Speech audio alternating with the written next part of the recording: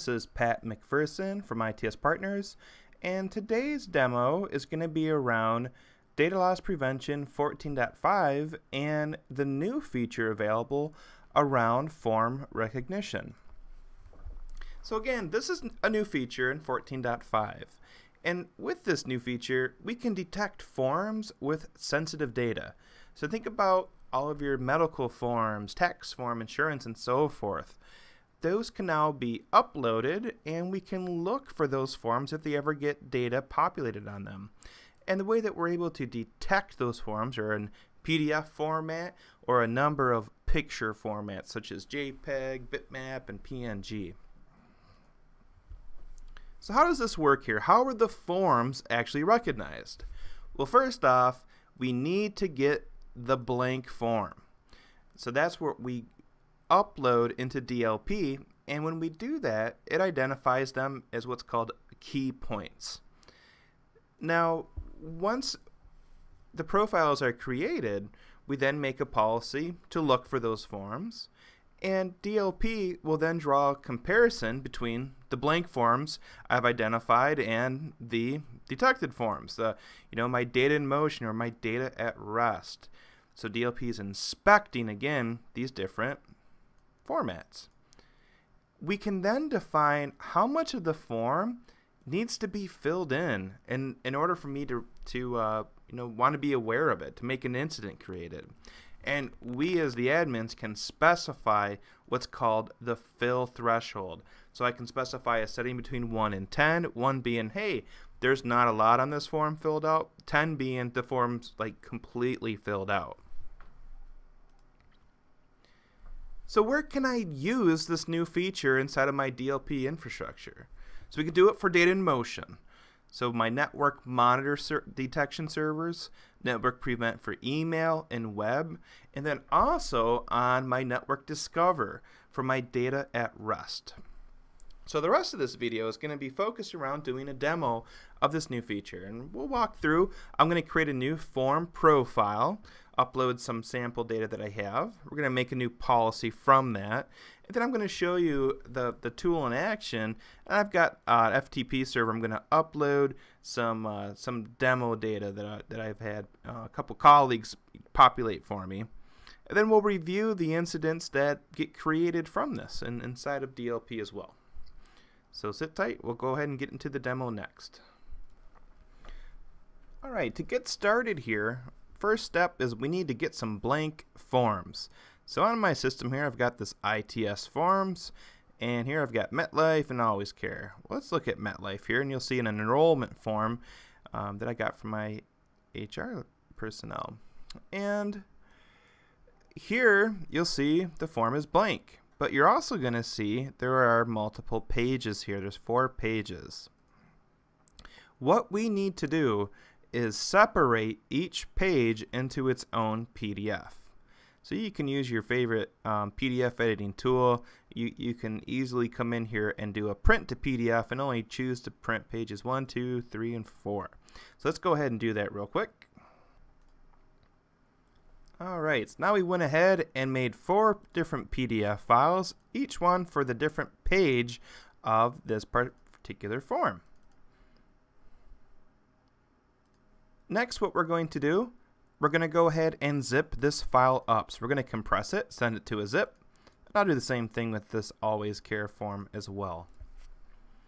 Alright, now we're cooking. Let's pop open our Data Loss Prevent Enforce server. And to do this, we're going to go into Manage, Data Profiles, and Form Recognition. And I'm going to go ahead and add a profile. I'll call this MetLife Farms. I'm going to browse.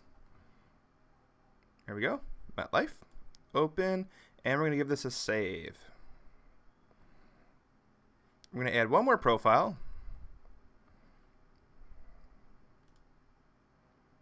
Always Care.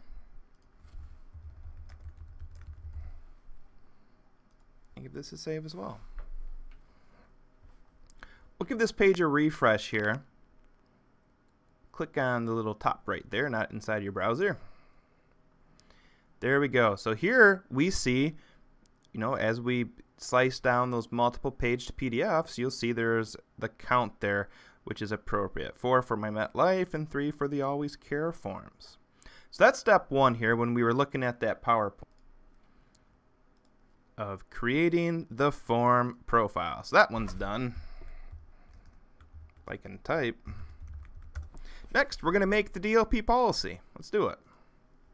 To do so, we're going to go to Manage, Policy, and Policy List. Going to add a policy, and this one is going to be blank. We're going to start from scratch. Select Next, and I'll call this the MetLife form. And I'm going to add a rule.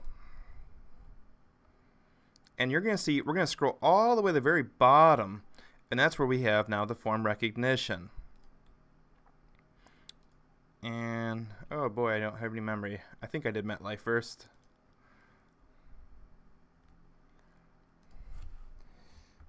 MetLife form. Okay. And we're going to save this. One more to do.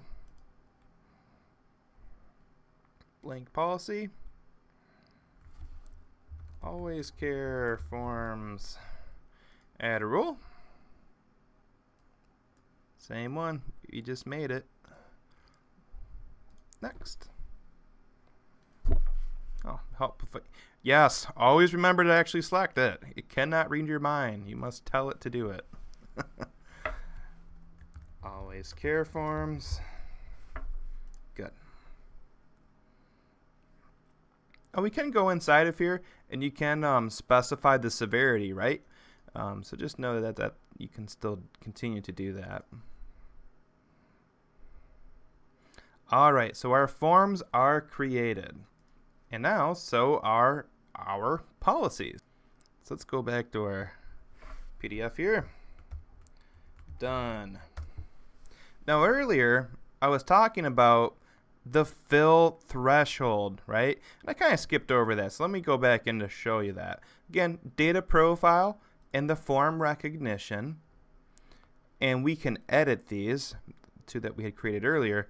And that's where you'll see here is the fill threshold. So I'm using the value of 1. Remember, 1's like, hey, it doesn't need a lot populated in the form, but 10's like, this is going to take the most. You know, I want this form pretty much completely filled out.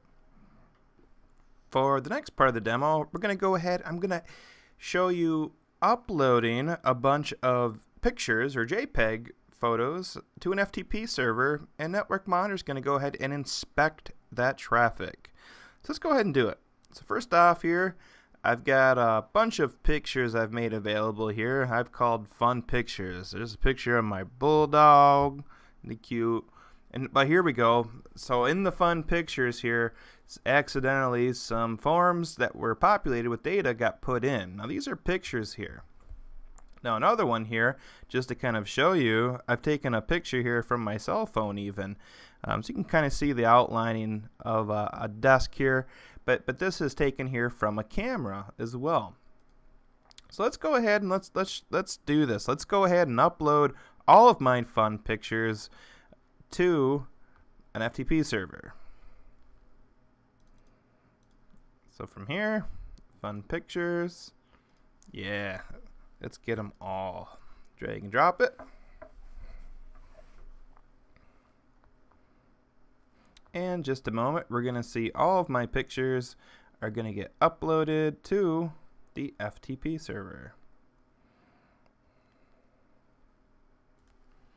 There we go. All the files got populated.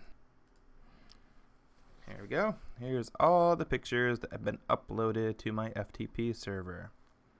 So now we're going to go ahead and switch gears and look at my DLP server and take a peek at what it detected.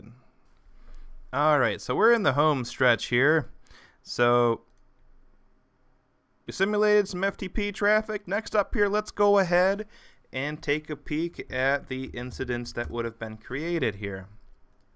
So on my DLP server, I'm going to go into incidents, And this was data in motion, right? So that's going to be under the network section.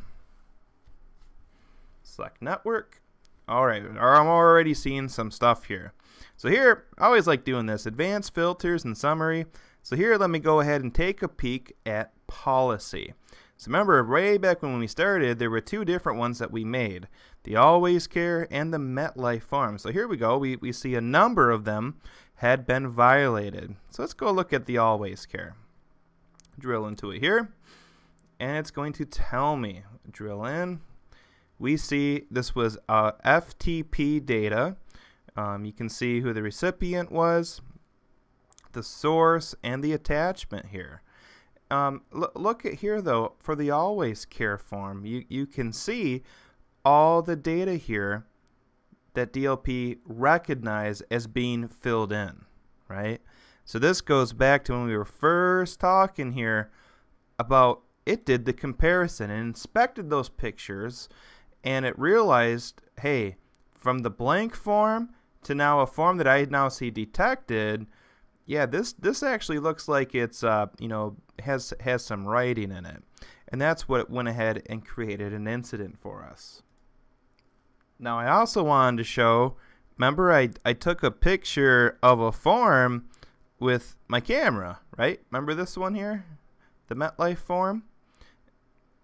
I'm sorry, that's not what it was. It was this one, picture from the camera. It was a MetLife form. So now let me show you how it picked that up. So we're going to go into my MetLife form, and here I see it, FTP picture of form from camera. So even though this came from a cell phone, I took a picture of it, it still knew enough about it to realize, yeah, I'm identifying here, this is some data that I think someone wrote in.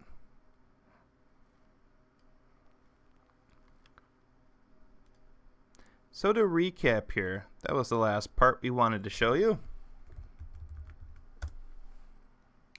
Again, DLP 14.5 form recognition, network monitor, right? We just showed you that with the FTP. But for those of you watching this, right, think about your email. Is DLP in line with your email? We can inspect that. You know, someone took a picture of a form from their phone and tried to email it. Or maybe you use scanners in the office and you scan a form with your printer and it gets sent to an email, right? And if that's not a trusted domain, maybe we prevent that. Network prevent for web, and last here, your network discover, right? Maybe there is an open repository of data at rest, and now we can scan for forms. So things that are, you know, just my silly example of fun pictures, you know, maybe there are open shares that we can go ahead now and scan for your form type data to make sure that those get placed into the right containers. Want to thank you guys for watching, and if you have any questions, comments, or concerns, more than happy to jump on a call with you guys and talk about DLP and, you know, making the system work the way that you guys need. Thank you. Bye.